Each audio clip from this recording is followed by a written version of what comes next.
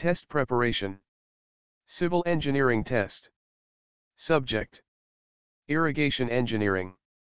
Type: multiple choice questions. Part 2. Question number 1.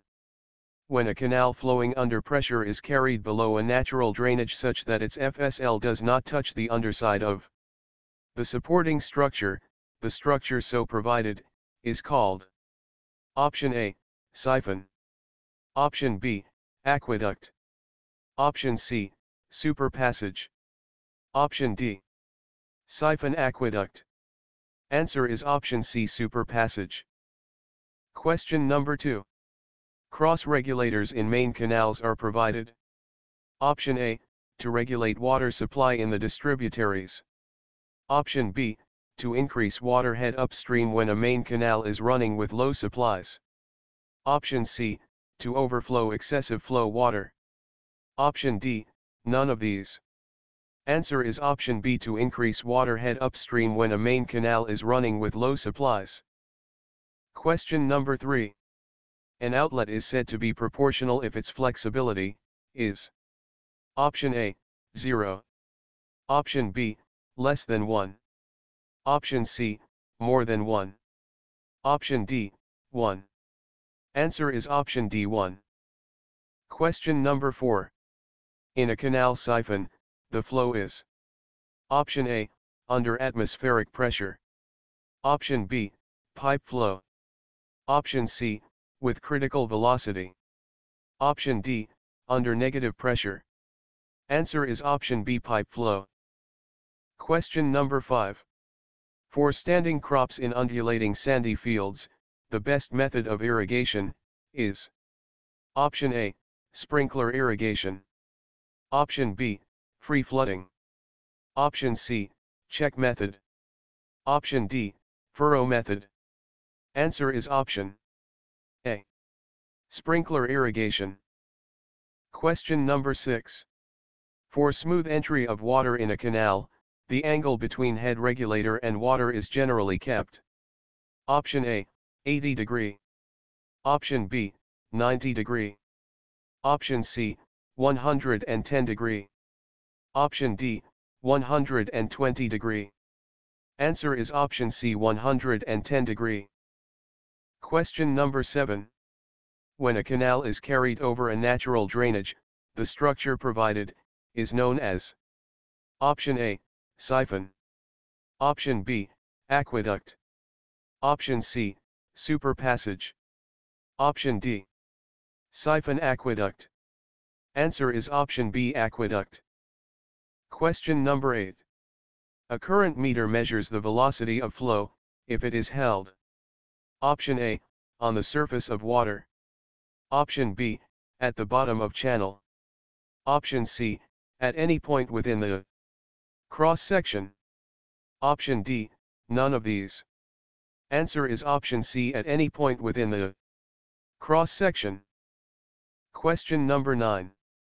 The downstream expansion head of a guide bank is extended to subtend an angle at the center, equal to: Option A, 30 degree. Option B, 45 degree. Option C, 60 degree. Option D, 90 degree.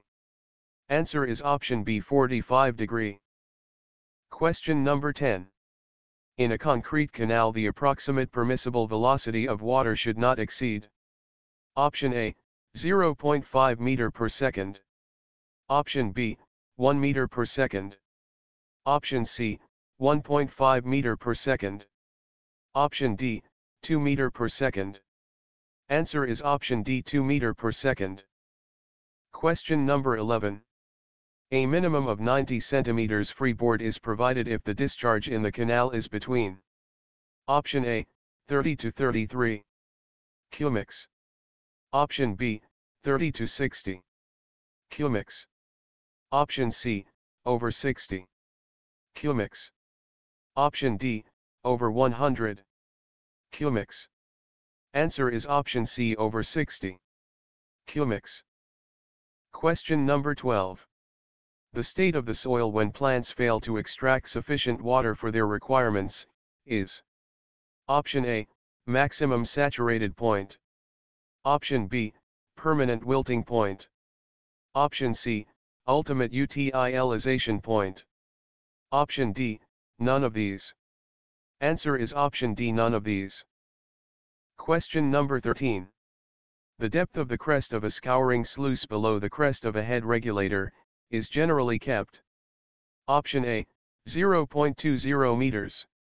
Option B, 1.20 meters. Option C, 2.20 meters. Option D, 3.20 meters. Answer is option B, 1.20 meters. Question number 14. When a canal and a drainage approach each other at the same level, the structure so provided is: Option A, an aqueduct. Option B, a siphon. Option C, a level crossing. Option D, inlet and outlet. Answer is option C, a level crossing. Question number 15. If the irrigation efficiency is 80%, conveyance losses are 20% and the actual depth of watering is 16 centimeters, the depth of water required at the canal outlet is: Option A, 10 centimeters. Option B, 15 centimeters. Option C, 20 centimeters. Option D, 25 centimeters. Answer is option D, 25 centimeters. Question number 16. For the design of major hydraulic structures on the canals, the method generally preferred to is based on: Option A, Bly's theory. Option B, electrical analogy method. Option C, the relaxation method. Option D, costless method of independent variables. Answer is option D, costless method of independent variables. Question number 17. The structure constructed to allow drainage water to flow under pressure through an inverted siphon below a canal is called: Option A, siphon. Option B, super passage. Option C, super aqueduct. Option D, siphon aqueduct. Answer is option D, siphon aqueduct. Question number 18. To hold hydraulic jumps, baffle walls are provided in: Option A, Sarda type falls. Option B, English type falls. Option C, Montague type falls. Option D, vertical type falls. Answer is option B, English type falls. Question number 19. The field capacity of a soil is 25%, its permanent wilting point is 15% and specific dry unity weight is 1.5. If the depth of root zone of a crop is 80 centimeters, the storage capacity of the soil is: Option A, 8 centimeters. Option B, 10 centimeters. Option C, 12 centimeters. Option D, 14 centimeters. Answer is option C, 12 centimeters. Question number 20.